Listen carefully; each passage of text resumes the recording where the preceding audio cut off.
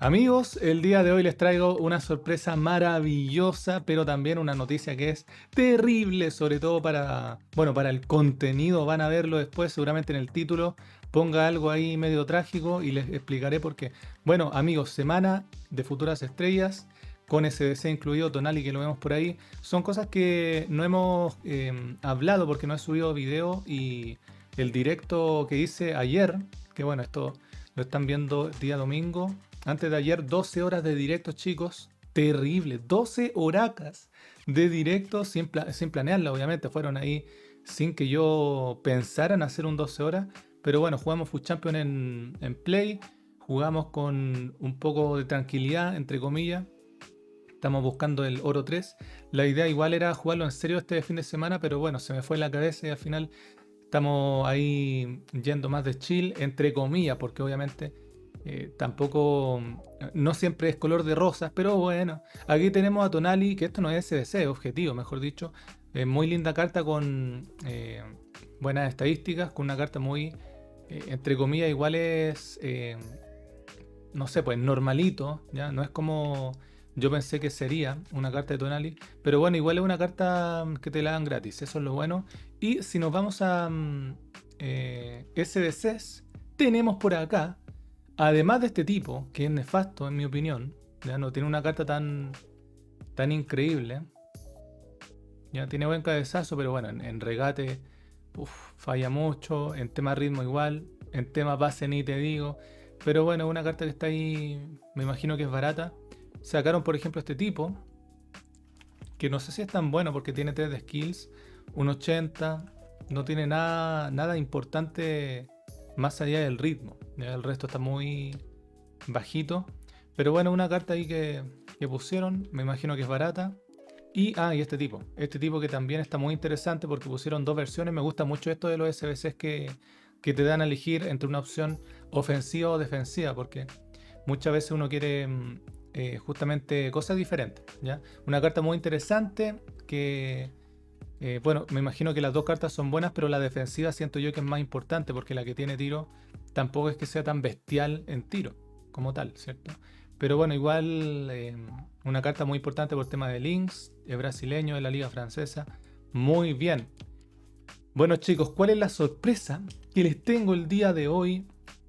Vamos a ver la plantillaca que armamos durante la semana.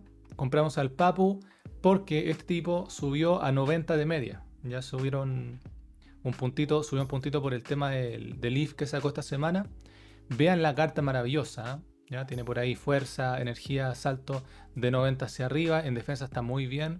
En pase 94, amigos. Maravilloso. Tiene un tiro, amigo, ya bestial, 88 de definición, que lo pones de delantero y te las mete todas, me imagino. Le falta ritmo todavía. Agilidad, balance, eso está de más porque igual es una carta que es un tipo que mide 1.91. O sea, normal que no tenga tanto en esos atributos. Pero de todas maneras, es una carta muy buena, amigos. Muy buena. Valió mucho la pena hacerla. Y lo quería meter a la fuerza en la plantilla porque me gusta tanto esta carta y más ahora que subió de media, que la tenía que incluir en la plantilla. Compramos al Papu más que nada para el link con Dybala y porque igual es una de las mejores cartas de la Serie A por ese precio, en mi opinión, que podíamos incluir acá. Y este tipo que sería carrilero, también le voy a mostrar la formación ahora. Bandai hay que dejarlo, por supuesto. Tenemos a Wijnaldum, que estoy pensando en venderlo. Más que nada para cambiar un poco el equipo, porque igual siento yo de que el medio campo ya lo tenemos listo con Kimmich y este tipo. Entonces quiero buscar una forma en donde podamos ahorrar las monedas, porque Wijnaldum igual está un poco de más. Bandai con 8 de química va a ir igual de bien, así que este tipo de lateral que me gusta más que Davis, la verdad, así que por eso lo incluyo aquí. Boateng igual queda con 10. Neuer, amigo, maravillaco, que lo entregué en un SBC y me tocó de nuevo transferirla ahora, así que terrible, pues. Tácticas personalizadas 5-2-1-2. Esta, amigo, la estábamos probando en el directo, en el último directo, que seguramente igual les traiga un resumen de los goles. O sea, de los goles de esa cuenta, porque igual la formación es la que yo quiero mostrar, porque me gustó muchísimo, chicos. Muchísimo. Me gustó mucho más que la 5-3-2. La 5-2-2-1 me gusta, creo yo, en la misma medida, porque te ofrece cosas diferentes. ¿ya? La 5-3-2, la línea de los tres mediocampistas nunca la he sabido usar. Siempre me ha pasado eso con la formación así, como por ejemplo la 4-5-1, que tampoco la sé usar muy bien porque los tres mediocampistas, claro, hay que subirlos manualmente porque si los subes, si dejas que uno se adelante solo, te rompe muchas veces la jugada, entonces como que no sé cómo hacerlo. De todas maneras, un tema de costumbre, ¿cierto? De aplicarte, de forzarte hasta encontrarle la mano, pero la verdad todavía no he podido acostumbrarme. 5-2-1-2 me gusta mucho. Me dijeron en el directo, me recomendaron ocupar 8 de profundidad porque con los 5 defensas, sobre todo si son rápidos, no tienes mucho problema, pero sobre todo cuando los rivales dan un pase, cuando recuperan y dan un pase, los defensas de una están ahí, están pellizcando. Y me gusta mucho eso porque yo soy un tipo que saca a los defensas y no le importa nada dejar espacio. Entonces, la verdad me gusta mucho eso porque así, claro, los saco y no sé, me gusta mucho que estén más arriba porque así tengo más probabilidades de ganar el balón en la mitad de la cancha, ¿ya? Me gusta mucho el tema de la presión, tampoco he visto muchas contras con el tema de la profundidad. Con 5 defensas, porque con 4 me imagino que cambia todo el asunto. Ahí sí que la cagas. Pero con 5 la verdad es que uno saca un defensa igual que a la línea de 4, así que por eso está bueno. En equilibrado ambas. Y bueno, en instrucciones les pongo, ya esto depende de cada uno, ¿eh? Esto recién lo estoy probando, unirse al ataque, adelantarse, para que siempre suban a los dos. Y mediocampista, quedarse atrás, cubrir el centro, a ambos. MCO quedarse arriba y delantero abrir la banda y ganar la espalda. Eso lo estoy ocupando de primeras porque hay que probar un poco más la formación igual, a ver cómo se comporta. Me gusta mucho sí la formación, muy compensada. Para presionar viene muy bien porque tienes jugadores en a lo largo de la cancha. Entonces siempre tienes un lugar tapado, por así decirlo, ¿ya? Las bandas no importan tanto porque al final el juego siempre por banda va a estar cubierto. Así que ahí está pues, ¿ya? Amigos, el video lo vamos a comenzar claramente y después les explico el porqué del título. No sé qué vaya a poner el título, pero bueno. Tenemos sobraco de icono medio, el primer SBC de icono que hacemos en esta cuenta. Porque el otro fue con los swaps, que fue deco, ¿ya? Una cosa pero horripilante, pero fue con los swaps, o sea, igual no salió gratis. Vencía el día de hoy, donde estoy grabando este video, día sábado, vencía a la hora de los SBC y un par de horas antes dije, uy, se va a acabar el SBC de icono medio. Tenía medias, dije, bueno, lo intentamos porque sería el primer icono en esta cuenta, ¿ya? En SBC, sobre todo versión media. En Xbox, o sea en Play, nos tocó Vieira. El listón está claramente alto, pero esta es la cuenta chetada, entre comillas. ¿Será que aquí nos toca algo del mismo nivel? ¿Será que nos tocará algo potente? Bueno, esto lo vamos a abrir de una. Creo que es primera vez que abro un icono mío de una. Y bueno, vamos a ver, ¿ya? Sobre todo en video, que también es primera vez, creo.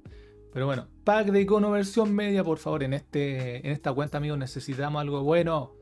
Algo ahí para dar química, o al menos usable. Vamos a ver, banderita, por favor. Banderita. Alemán.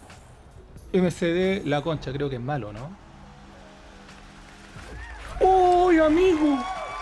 Amigo, qué cartorra. Qué cartorra, la concha, la lora. Es que no sé si celebrarlo porque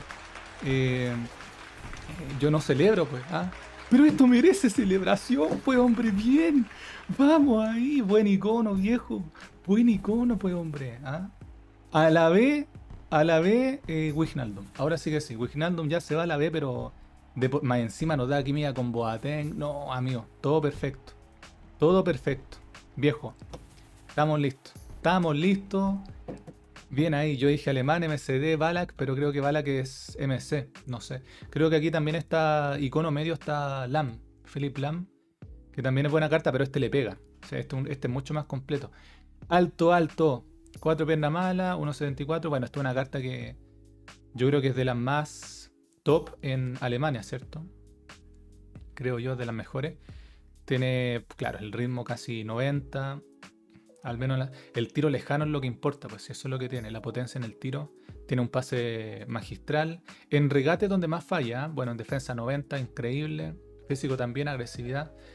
El pase, o sea, el regate es lo que más falla, pero esta es una carta que igual no se siente tan torpe, como dice la carta.